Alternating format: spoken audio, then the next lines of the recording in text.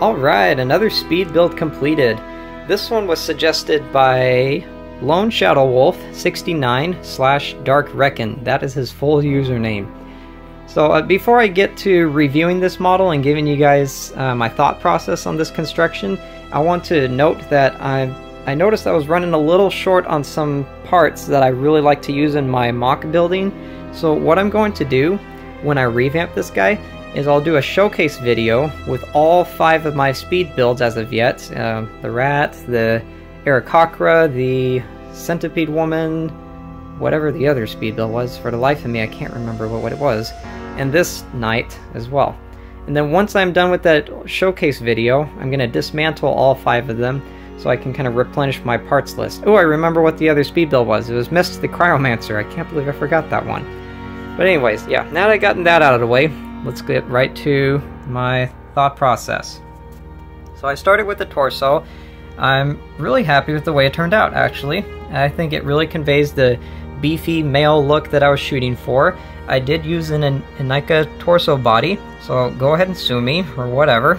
But what can I say? I only have 30 minutes for this kind of thing, so some things I just need to use as my go-to in order to speed things up. So there, I get that out of the way.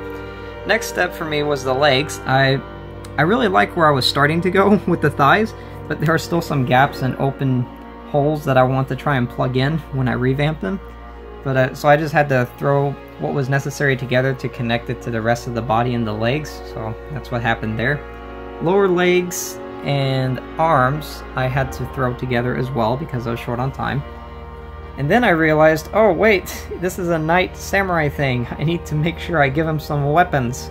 So I rushed right to the construction of the shield, which I think turned out okay. I used 2 Inika torsos, again with the Inika torsos, and I found a bronze Vizirag head to use, and I really like the way it looks compared to the rest of the model. I think the color scheme works very well.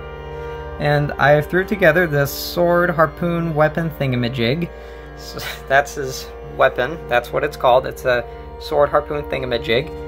And lastly, the head, it looked a little small to me compared with the rest of the body, so I wanted to beef it up a little bit with a helmet or something that kind of covered the sides of his head, but I realized that was going to take way too long. So instead what I did is I gave him this blue translucent hat thing instead, thus turning him into a Toa Samurai Knight thing instead of a Toa Knight. So there you go.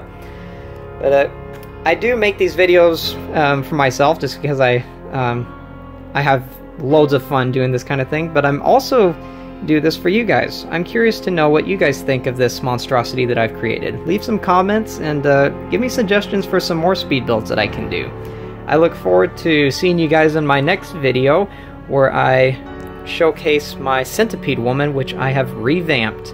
If I don't get to that right away, do not fret. I have some other Bionicle mock videos that I haven't released yet that I'll go ahead and release in the meantime if I'm not able to get to the Centipede Woman. So there you go. I hope you guys have a wonderful rest of the day. This is Makuta Alvarez signing out.